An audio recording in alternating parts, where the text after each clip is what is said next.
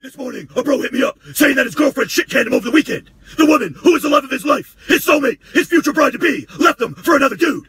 Now I've seen this message over and over again, but this one stood out when he said those 4 words no bro should ever mutter. She broke my heart. Now give me a moment while I try to feel your pain. Fuck that! You know what breaks my heart? When I miss a fucking meal. Or when I walk into the glorious house of gains and every fucking incline bench is being used.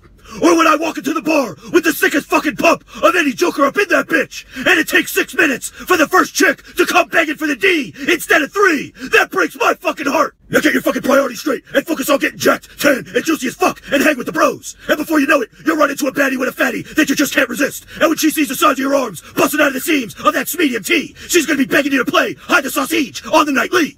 Because the only way to a woman's heart is right through her fucking ribcage. Swallows the goal, size of the prize, it's game to clap, motherfucker. Let's go.